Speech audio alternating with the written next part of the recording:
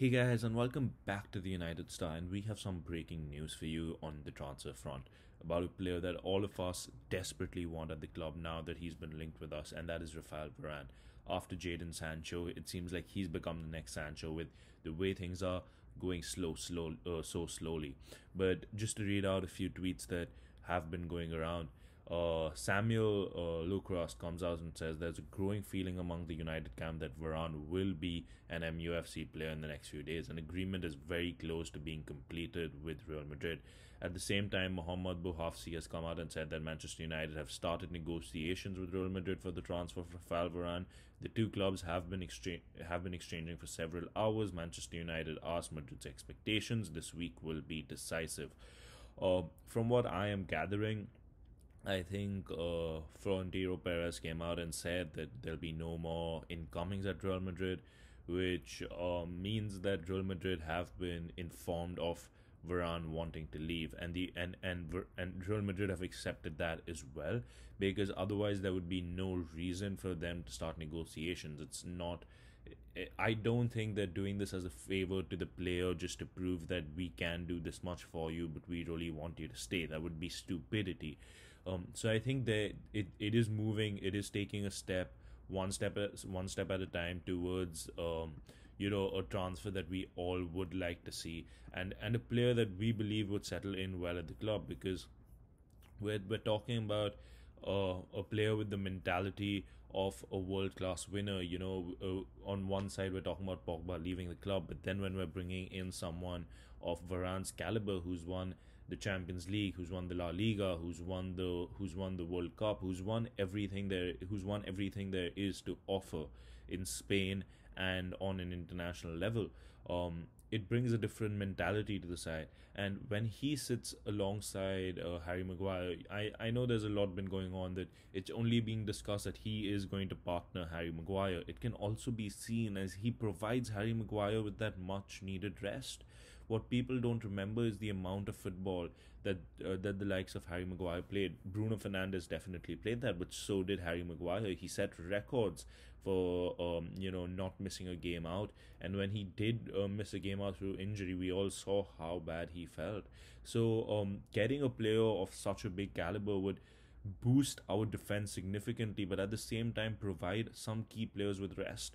Lindelof and Maguire may not be the best partnership there is, but Maguire and Varane would be one of the best partnerships that the Premier League has to offer to any other competition. And if I'm not mistaken, Varane is even younger than Van Dijk. So getting a player with so much, with so much of a winning mentality into a squad that is still yet to win something, people say that he would probably improve the defense, the amount of pressure that he would remove of the likes of Harry Maguire. We've seen, how Harry Maguire has been taking the major blunt of the entire pressure of our United defense, and that would just free Harry Maguire a tad bit. And with the way that we're hearing a 4-3-3 formation change at Manchester United, this would even ease up things for Ole Gunnar Solskjaer, because having two players, again, Varane hasn't proved it in the Premier League, so this is an assumption that I am assuming that a player of his caliber would do well in the Premier League. Having two solid centre backs who complement one another and who complete one another in a solid way, in the likes of Maguire and Varane, or in the likes of Lindelof and Varane, would then allow him to then focus on finding the right fit for the CDM.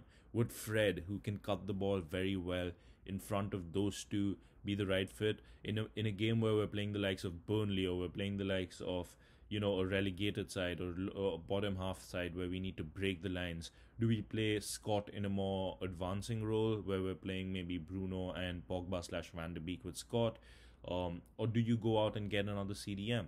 So that changes the entire dynamics of our team, and it seems that it's happening. I mean, RMC Sport has also come out and said that Varane is increasingly close to MUFC. Real Madrid and Manchester United have started to negotiate directly, and we are entering a week that could be a decisive for a transfer. The operations could be settled at 45 to 55 million. And being a United fan, I'm not going to crib. You're getting a world class player. You're getting him cheaper than what Ben White may be going to Arsenal for. So I think this is a great transfer. It's moving in the right direction. I'm really hoping that this does not fall apart, or this isn't something similar to what happened with Sancho last season. If it is something like, oh, United are offering 40, Madrid 150, it's Varane. The guy has the caliber. The guy has proved how good he is. We made a mistake. I mean, at the time, it may not have seemed a mistake, but looking back, we made a mistake of picking Phil Jones over Rafael Varane. At this point, if it's just a 10 million difference, pay it up, get the player. He'll make it up in shirt sales. He'll make it up probably by making us win a trophy after so long. So do let us know what you think about this transfer. Until then, do like, share, and subscribe. We'll see you next time. Bye bye.